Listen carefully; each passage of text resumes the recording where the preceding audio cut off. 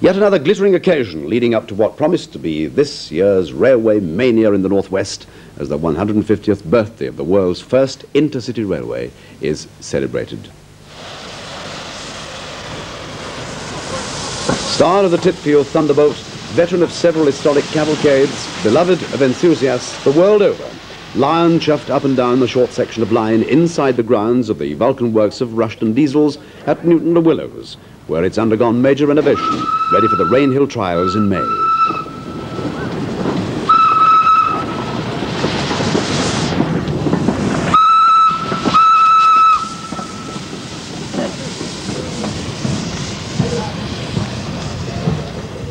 Then it came to rest for the official ceremony at which it was handed back to its owners, Merseyside County Museums, by the firm's managing director, Mr. John Sword. It gives me great pleasure to present to you, on behalf of the company here, this locomotive, which is the property of your museum in Liverpool. I think, as you know, it's the contribution that we're making to the 150th anniversary of the railways, which is being celebrated this year.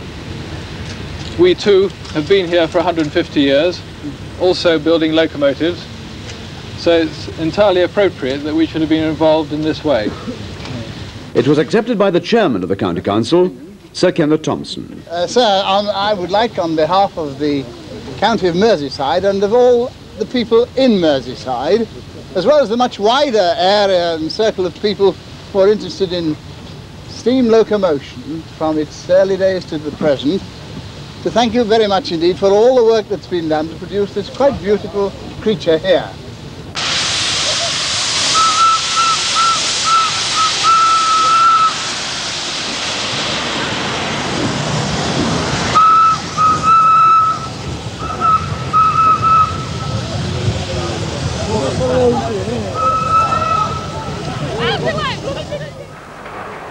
The last great pageant in which Lion took part was 50 years ago.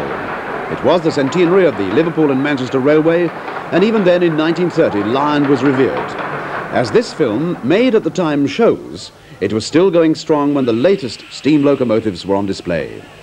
Garretts were then the locos of the future, and thousands of people flocked to discover the secrets of the footplate. One of the great locomotives on show was the last word in express passenger locos, and then only a few years old. The great railway companies sent their famous locomotives to the railway fair, as it was called, at the Wavertree Playground alongside the LPL London Main Line.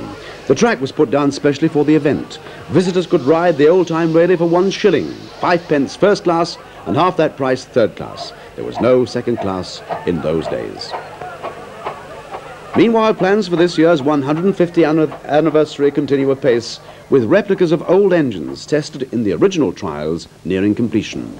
Most famous, of course, is the Rocket, winner at the Rainhill trials and commemorated in thousands of lithographs. Less well known are the losers, engines like Novelty, fastest on the day but suspect of a design fault. It had been built in a mere 7 weeks and was the first man-made machine to travel at a mile a minute. Another is the Sans Pareil, built for £550 by Timothy Hackworth at Shildon in County Durham. The real one is now in the Science Museum in London after an honourable 35-year-old career which ended in 1863. Magical stuff, love it.